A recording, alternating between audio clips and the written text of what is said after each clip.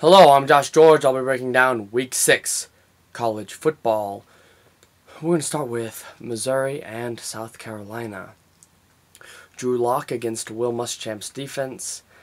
I think it's a good matchup, but this week I think it's going to be the week of the quarterback. And Drew Lock, he's the guy from Missouri and the better quarterback in the game. Missouri beats South Carolina. Then the next game on the slate of games here, we've got Boston College at North Carolina State. I think this is two really good teams. North Carolina State, still undefeated. They'll need Ryan Finley to be really good at quarterback.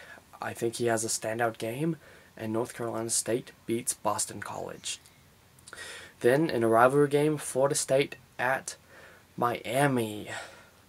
Francois is going to be under a lot of pressure all night, and I don't think he has his greatest game. I think he throws a couple interceptions or has a couple turnovers, and Miami beats Florida State. Then to Kentucky at A&M. It's at home for A&M.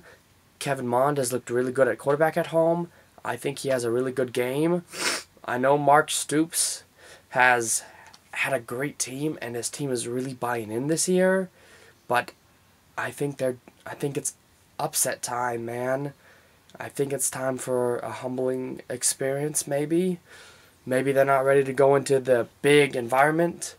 Anyways, I'm picking Texas A&M to beat Kentucky. Then, to another SEC matchup, Auburn at Mississippi State. This is one where which quarterback's going to play better? I think it's Stidham, and I think Gus Malzahn's offense has potential to be really potent, so Auburn beats Mississippi State. Then, to Notre Dame at Vatech. Vatech has been really interesting. They lose to Old Dominion, come back and beat Duke. Now a chance for a huge upset. I just don't think they have the talent right now to beat Notre Dame, certainly not on defense, and it's the week of the quarterback. So Ian Book has a great performance, and Notre Dame beats Vatech. Then to an interesting matchup, Air Force and Navy. Air Force is on a 3-game skid. They'll need to win a rivalry game to correct that, but it's against Navy. Huge rivalry game. I'm picking Navy to beat Air Force. Then, to the next game on the slate of games, Cal at Arizona. I think this might be the Pac-12 game of the week when you think about it. Arizona favored by 1 point. Cal Berkeley really needs to bounce back. I think Cal Berkeley can bounce back, and Cal beats Arizona. Then, LSU at Florida. Burrow, really solid at quarterback. Franks has looked pretty good too. Coach O and Dan Mullen, I think, are two really great head coaches. I think this is a really intriguing SEC matchup. But it's in the swamp, and it's kind of a trap game for LSU because they might be looking ahead to Georgia next week. And a tough road environment, a team you can't overlook in Florida. So, Florida upsets LSU. Then to the game of the week, OU and Texas in Dallas, the Red River rivalry. Huge game.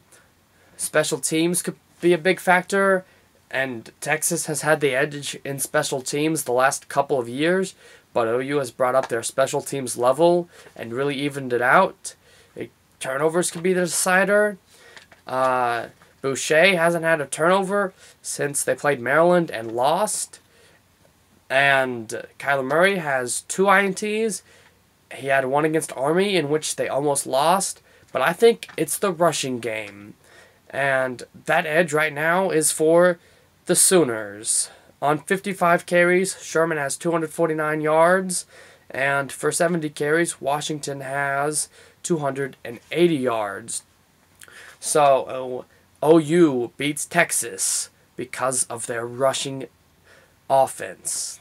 And then A game that will be really interesting to watch, Iowa and Minnesota. I think it could have a big impact on the Big Ten. I think Iowa could still mix things up. I think Iowa will beat Minnesota and continue to roll and prove that they're a decent team in the Big Ten. Then my upset of the week. Wake Forest plays host to Clemson. Clemson's got a confusing quarterback situation. We don't know if Trevor Lawrence will be the starter. I think Wake Forest has a better rush defense than Syracuse. I know Wake Forest offense has been a little topsy-turvy. They only scored 23 against Tulane, but 56 last week against Rice. I think they get the better offense, and I think they find a way to upset Clemson. I'm Josh George. This is Week 6, College Football.